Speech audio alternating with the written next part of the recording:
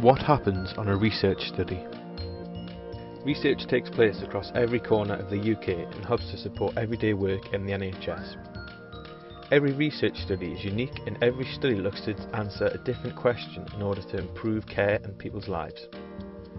There are lots of types of research, from lifestyle surveys to drug trials, but they all follow the same set of steps. Each step in a study is checked and approved by independent experts to make sure they are safe and ethical. If you're thinking of taking part in a study, the research team will chat to you about the trial and answer any questions you have. Once you feel comfortable, it's time for the first step. Before you join the study, a researcher will ask you questions to check you're a good match for the study. Step 1. Consent. Giving the research team your permission to take part, known as informed consent, is the first step in any study. Deciding to take part is completely your choice and you can leave the study at any point. Once you have read the study's information sheets and signed the consent form, it's time to begin. Your first study visit is where researchers will carry out tests or surveys.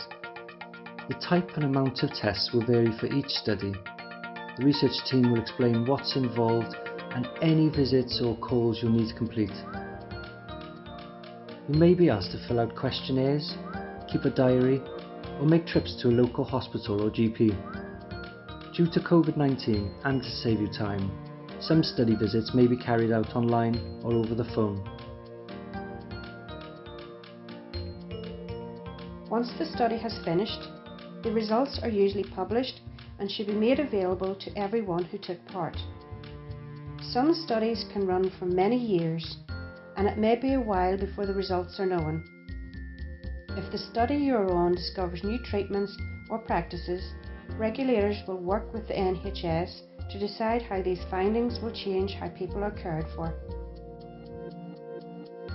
It is thanks to the millions of study participants before you that we have treatments, vaccines and other preventions for a whole list of diseases, including COVID-19, heart disease, diabetes and so much more. Take the first steps of your research journey. Search Be Part of Research.